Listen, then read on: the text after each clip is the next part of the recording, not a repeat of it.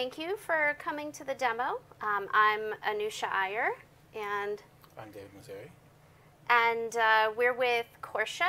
It's a cybersecurity company based in the Washington, D.C. area. And we're using Hyperledger Fabric to develop a cybersecurity application. And we'll talk through a little bit about the problem space, how we've architected Corsha, obviously do a demo, and hopefully save some time for a question or two at the end. Thank you. So here's the problem space. So essentially what we are trying to solve for is stopping unauthorized access into systems and services through the use of stolen API credentials. I guess how many of you in the applications and frameworks and platforms that you're building leverage APIs today? Show of hands. Pretty much everyone. Today, primarily, API authentication is done via a handful of ways. One is a static API key. I'm sure if you've used cloud platforms, you've probably generated an AWS API key, for example, right? Another is using a token-based format, something like an OAuth 2.0, OAuth tokens, or JSON web tokens. The challenge here is these end up still being rooted in a static secret, right? So there's a client secret that you have to leverage to request a token. And then certainly PKI certificates for doing mutual TLS is another way to do authentication. Again, the challenge there, and the challenge with a lot of these approaches, is these are oftentimes long-lived, sometimes set to rarely, if ever, expire, and can be reused, right? So they're kind of prone to the bearer model of authentication. If I have it, I can use it from anywhere, pretty much. And adversaries are really kind of wising up to this and almost shifting their focus in attacks from human usernames and passwords to API secrets, because oftentimes they also are larger pipes and access to information. So increasingly we're seeing organizations trying to put in API security strategies in place. And so at Corsha, we're focusing on authentication, machine identity, and so forth. And so as we were putting the platform together, it was very natural for us to leverage something like Hyperledger Fabric as a core part of our platform to manage machine identity.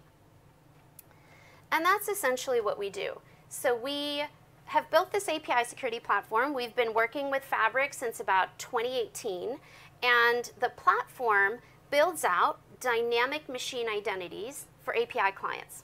I'm sure you all are familiar with multi-factor authentication on the human side, right? So the idea of a Google Authenticator or an RSA token or some form of TOTP that layers on to basic username password authentication. Well, what we've developed at Corsha is a way to do fully automated MFA using these dynamic machine identities on the ledger. So that means that every API request can go with a one-time use credential. And essentially, so just to walk you through the flow a little bit, what we actually do is we're very agnostic to kind of what the flavor or the form factor of the API client can be. It could be anything from a Kubernetes pod to a Docker container, a virtual machine, even an industrial IoT device. We're actually doing some work right now with the U.S. Air Force Sustainment Center, where we're protecting API access from industrial IoT equipment sitting on a shop floor, right? So anything where there isn't necessarily a human identity to back and protect or verify the access. And so what we do is we hook in at the time of deployment. Just like a Google Authenticator, we have a Corsha Authenticator that deploys with the API client. It's uniquely seated at that time of deployment, and then starts establishing a dynamic identity against the ledger. Essentially what this means is it sends off a cryptographic heartbeat off to the ledger on a configurable interval. So think on the order of hours, let's say. Each beat builds off of the previous one and forms essentially a chained identity on the ledger. Now, in front of the API services where you want to enforce MFA, what you do is you place our proxy, right? And that proxy is going to be looking for these MFA credentials on API requests. They just come in as custom headers, And the client can now, based off of its chained identity, its moving identity, produce these one-time use credentials. Comes into the proxy picks off the MFA credential that's actually built off of that identity, checks it against the ledger, and if there's a match with that machine's identity, you let the call through, otherwise you block it. So very similar to kind of how an out-of-band TOTP check would work. And here we're using Hyperledger Fabric for that out-of-band element. And so it's the ledger that's kind of allowing us to do the automation and maintain these identities going forward, and even do things like provide the ability to monitor, halt, resume API access. So, and we'll show this during the demo, in fact. So let's say, for example, these are workloads that are pushed up to AWS. And they're doing some analytic processing, maybe processing on some data, sending results back home. And all of a sudden, there is a security event in AWS that comes in on M2, right? Through having this kind of mechanism in place where you have a fine-grained ability to control the machines, you can actually, through the management console, remotely halt API access for M2, right? Investigate, see if there's actually an issue, and if it is, take the machine down or resume it. But it really allows you to minimize and mitigate the impact of any kind of API security authentication type incidents. The platform itself is based on Kubernetes. So we've built it where we deploy Fabric to Kubernetes and really tried to stay platform agnostic so that we can deploy to all of the major platform providers. So that's AWS, GCP, Google, both on the public and the government clouds, as well as on ESXi infrastructure, even air-gapped on-prem environments. As you can imagine, some of our customers on the US government side are sort of sensitive about where they put things out, and so we even have completely air-gapped deployments that we run. And it's very much a drop-in solution. So, that's been an important part of our usage of Fabric, is to make it seamless, not require code change on either the client or the service side, and really abstract away a lot of that interaction with the ledger. And with that, we'll go into the demo and then hop over and dive a little bit deeper into what the architecture looks like at the end. So let me see if I can pass this. So this is working now. So if you just want to use this, I'll take that off. Thank you. Hello. Okay, so I'm going to show it in action. So what we have here today is a demo of pending API access to trusted machines. What we've done is, also in the cloud, set up a mock API service that represents a service that we would be calling with Corsha protection. Also in the cloud, I've set up a mock API consumer here in the bottom left. And that's going to be a machine that's deployed with a tightly coupled Corsha authenticator. Since it has a Corsha authenticator, it's able to call this API service, which has two endpoints. The first endpoint, without Corsha, just requires a simple API key. We've added a second endpoint with Corsha that requires that API key, but also your dynamic one-time use Corsha credential. Then I'm going to show, as an outsider, an attack where I steal these credentials.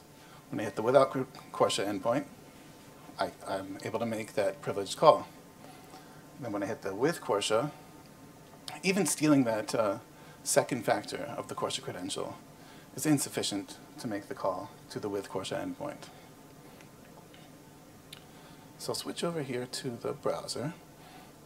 And we have little web front ends on the front end and back end. So on the front end, this is what's making the request. It's looking up fingerprint results, let's say from a sensitive database on personal fingerprints. And on the back end, we've just configured it in the front end to log its requests that it receives. So for this first attempt, I'm going to turn off Corsha protection and not use a valid Corsha cred. And let's see what happens. We send our request over, and we get back a little JSON response. And in the back end, we see our request For the purposes of the demo here, we're logging this API key and the request object that was sent. Well, now I'm an adversary and I see, hey, these guys logged their API key in the clear. I'm going to steal it. So here you go. I'm going to copy it. Come over to here to a tool called Postman, which lets you kind of mock out test HTTP REST APIs, if you're familiar. And I'm hitting the same backend endpoint. And now I can fill in this API key, and I can make a request of my own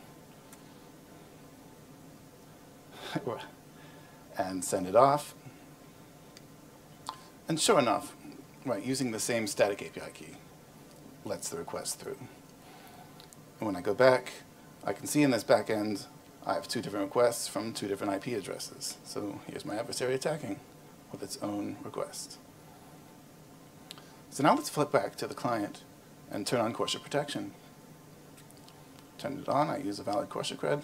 And now my user, my trusted user, is using Corsha protection. We're hitting a separate endpoint here, and we're getting back the same data. And we can see it in the back end going through. So once again, we've logged our API key. But also, again, for the purposes of the demonstration, we've logged our one-time use dynamic Corsha credential. This is a long base64 encoded string. So I'll copy it. And now, my life is more difficult as an adversary, because I have to go into headers and try to paste that in cleanly, and once again, steal the API key, which is still static.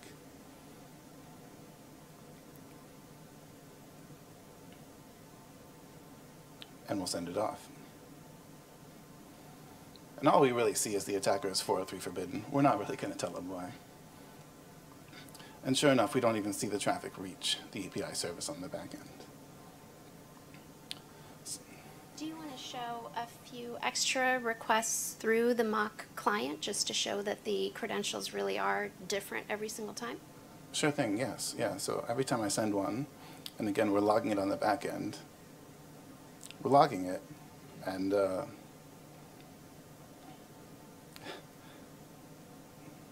right, if you get into the content of it, you're going to be changing every single time.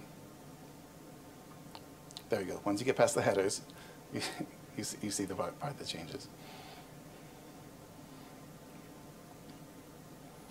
And so let's say we find a reason that I no longer trust this client. So we have the ability at Corsha, as Anusha mentioned, to kind of turn off and on and monitor this API traffic. So I, as an administrator, will log into the Corsha administrative console and look at my set of machines, and this little proxy that I've been egressing through, I don't trust it anymore, so I'm going to halt it. So I need to make really sure.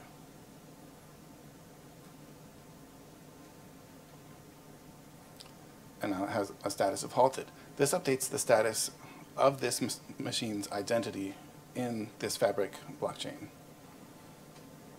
So now, even though I was a trusted client, everything I send gets blocked.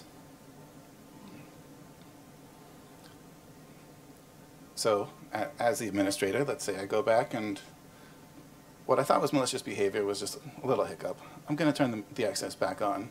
I've root caused it. I'm no longer worried. So I resume access.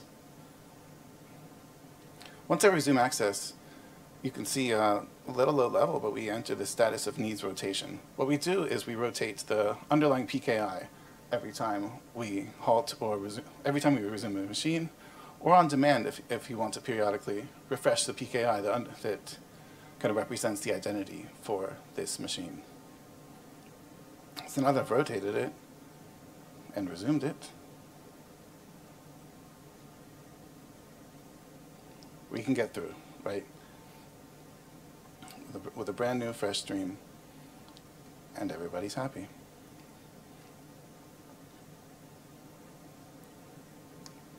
Yeah, and so you know, the idea here is that we provide a lot of the abstraction and security hygiene around identity management for purely machine-to-machine communication, where really you don't have to worry about PKI certificates or, you know, even within Fabric themselves, you know, the certificates expiring between nodes, between any kind of components where you're relying on good hygiene around those things. Looks like that's about it for time. Okay. And I think we are out of time, but happy to talk through this later. We have figured out a way to deploy Fabric and put a fair amount into orchestration that we're happy to share. We actually have a talk tomorrow around integrating with Cert Manager, but standing up one of these environments for us takes us about 10 to 15 minutes.